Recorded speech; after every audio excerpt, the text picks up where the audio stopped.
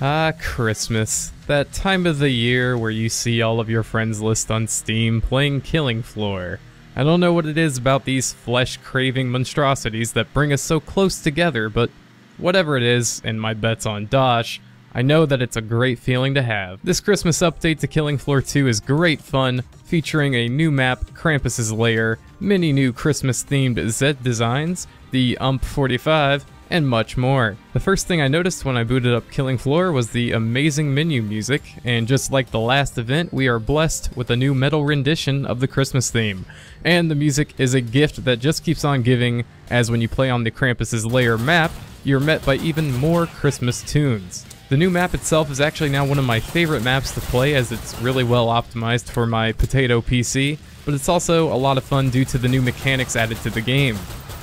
This new mechanic is a holdout mechanic in which many players have to hold a certain area of the map in order to protect it from the Z-Wave. The more damage it takes, the less dosh that you get at the end of the round for protecting it, and as such, it's a lot better for the team to work together towards getting this goal complete, as then everyone is rewarded with loads of money. Area almost totally secure. Nice work. We also have the new boss, Krampus himself, and oh my god, he's a weird boss. I don't really know how to explain him. I think the best tip I've heard is just to keep moving, and that seems to be the best tip for every boss in the game. This boss seems to be really big about hitting you with that acidic stuff that gets all over your screen and gets in your pants and gets on your shirt. I don't know which sticky substance we're talking about anymore. I might need a rewrite on that. Okay, never mind. Yeah, but the sticky stuff, it's everywhere, and then you got the little sticky guys who come out of the ground to hug you with their stickiness and then blow up in your face, and that's not very fun for anyone. The UMP45 is actually a lot of fun to shoot as the SWAT. I mean, it fits right in with your other stuff, but this time you have a nice little optic. So, as opposed to some of the other SMGs in the SWAT, catalog, this one has the scope, and it makes a little bit easier to pull off long-range headshots. Not by too much, but it does help a bit. The damage is pretty good. It's no Chris Vector, but, it'll put a hole in something. So, that's a good, tiny explanation, I guess, of the gun. It's not. It's a bad explanation, I'm sorry. I'm not like Drifter. I don't do, like, in-depth Killing Floor 2 gun analysis videos, but, I wish I did. That'd be good. I'd probably get, like, way more viewership if I did something like that. Note to self, make a new Killing Floor series where I look at guns. I'm really digging the new Z designs. I mean, the ones that are just for the standard clots alone, where they kind of look like elves, but really fucked up.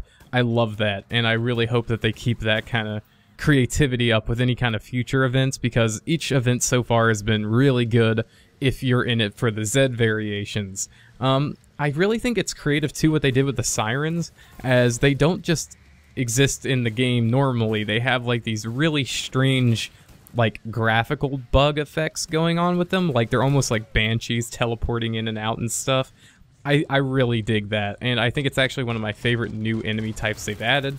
We've also got like the gingerbread guys with the blade arms. I can't remember. Gorefast, that's it. I haven't played Killing Floor in a while. I hope you guys can bear with me here. I feel like I've completely forgotten all of my, inside information on the game. But yeah, the Gorefasts are like gore gingerbread men. You might recognize them from I think the first Christmas event for Killing Floor 1, which I didn't really get to play much of because, I hopped onto the bandwagon a little bit late for that. But yeah, they look really great too. Apparently there's another gun that got added in, by the way. I just don't remember what it is, and I didn't see it when I was playing. I'll have to search around. I'm sure you guys in the comments already can, let everyone else know what this gun is. But they did say they're adding 2 new guns to this update. So either it's not in this yet, or I'm just stupid and have looked right at it and didn't see it for some reason. But yeah, there's supposed to be 2 guns, and the new map. We got the new Zeds, like I already said. New music, which is great. I mean, what else is not to like? We have the new holdout mechanic. That's awesome. But then we've got loads of cosmetics for the, I think the challenges that you can do on the Krampus's lair map, which I haven't really tried for any of these yet, but apparently you can get kind of like a little Christmas, I want to call it like Christmas sleepwear outfit kind of thing going on. You get a little Santa hat and some pajamas, and yeah, I think that's what you get. You might get something else as well. I haven't really looked into it a lot, but I do know that there's, of course, like with every update we get, there's just a boatload of cosmetics. One that I'm excited for in the next crate is going to be the Plague Doctor mask. So, hey, Tripwire, send me one of those. Yeah. I've got branding, you know, I gotta keep up the brand. But all in all, this has been a pretty good update. Just like the last one and the one before it, we've just had really good KF2 updates.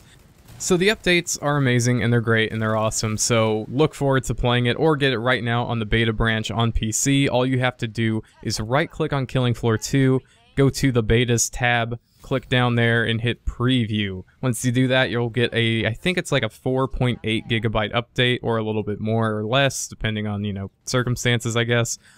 And you'll get all this stuff early on the 5th, which is today, through, I believe, the 12th is when it actually officially releases, and I think that's when the console gamers might get their first chance to play this as well.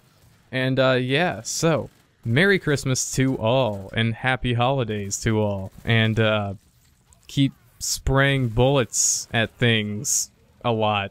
Yeah, woo, that's the Christmas spirit right there. Now finish the job. Allez.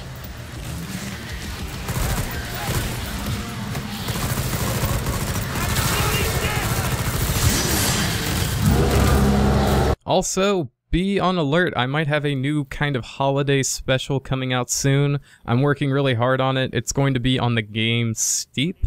And if you have any kind of interest in that game, please stay tuned. Also, I'm going to try to make it kind of a funnier script and do a little bit of like joking with it. I kind of want to make the video like a Russian Badger kind of, not a parody, but like kind of stylize the video after him.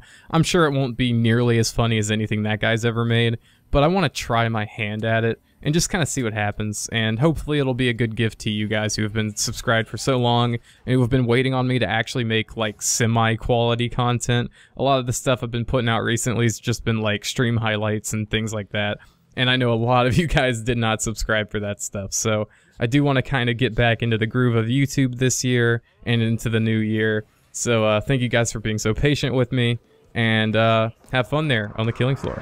Peace out.